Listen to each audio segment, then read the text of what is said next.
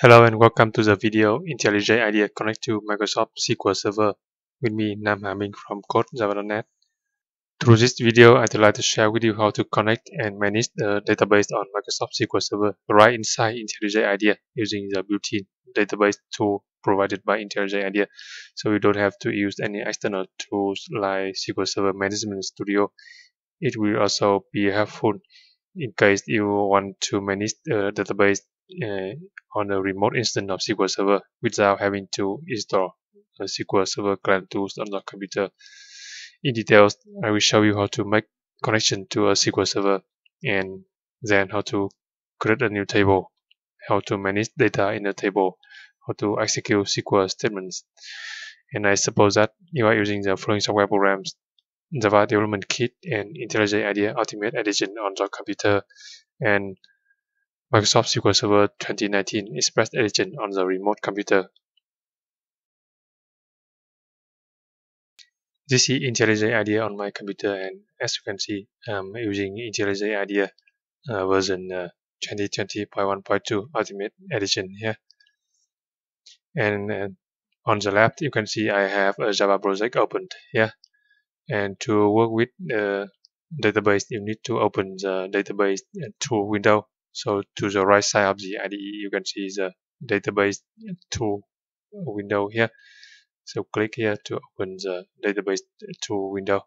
And from this, you can make a new connection to a specific database. If you don't see this database tool window, you can go to the menu view tool windows and click database here.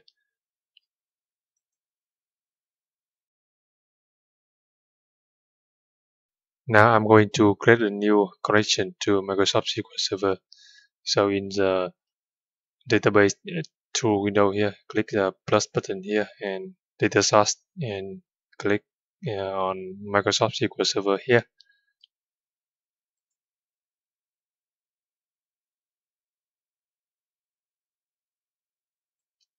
Yeah, name the data source, for example, customer database on SQL Server, and specify the host name. Here I'm using a remote instance of SQL Server, so I specify the host name different than localhost, which is the host name as SQL as RV here, and specify the instance name. The default instance name of SQL Server Express is SQL Express.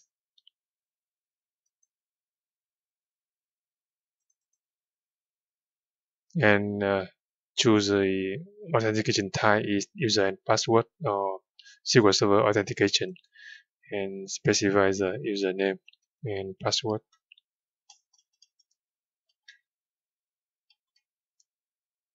And specify the database name you want to work with. Here I want to work with the database name customer, and you can see the JDBC URL here, and click the download link here to download the JDBC driver for Microsoft SQL Server. Click here. So you can see using IntelliJ IDEA, it is very easy and convenient. You don't have to leave the IDE to download a JDBC driver for SQL Server. You can download right inside the IDE.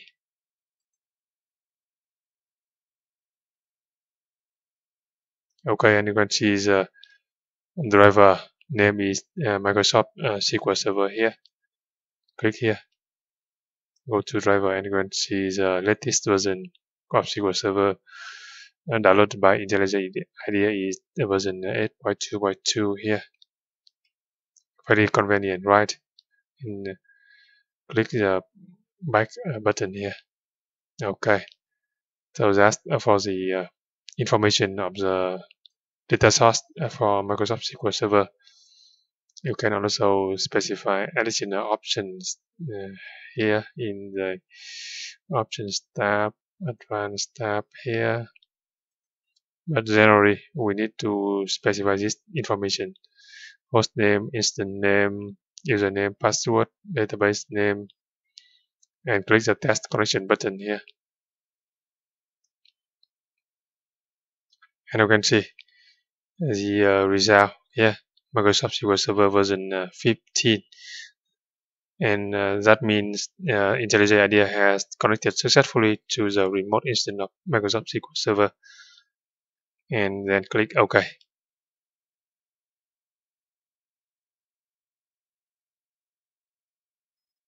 And you can see IntelliJ IDEA opens a new console for writing, editing, executing SQL statement to the left here. And in the database view, you can see the database name here, and you need to click this ellipsis button here to choose the schema. Here I want to work with the schema database customer here, and I choose schema name DBO here.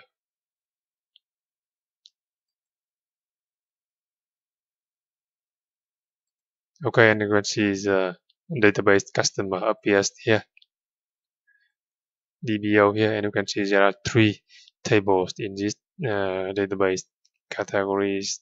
You can see the column here, customer table columns here, products table columns here.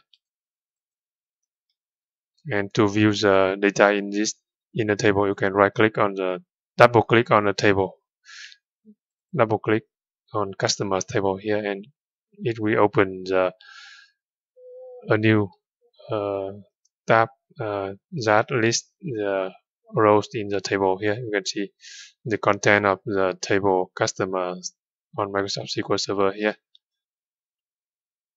The database tool in IntelliJ IDEA is very advanced. It allows you to do almost everything with database, from creating a new table, creating new schema, new database, modify the structure of the table, modify comment, modify table here. It is very advanced, so I think using this database tool, we don't need to use any external tool like SQL Server Management Studio. Everything you can do right inside in IntelliJ IDEA. And also in the output view, you can see some information here connected to server and SQL statement printed here. So you can check what happened. Now we create a new table. So right click on the DBO node here, new table here. And I'm going to create a new table with name is brands. And add some columns to this table. The first column is a primary key with the name is ID type integer, and it is not null, auto increment primary key here. And you can see the SQL script immediately below here, very convenient. And the second column is the brand name. Data type is varchar, with the length is 45 characters, not null. And that's it. You can review the SQL statement here. You can add more columns by clicking on the plus button here. Now I just create this table with 2 columns and click execute. and you can see the brands table has been created here. You see it has two columns, ID and name here, with the primary key is the ID column here.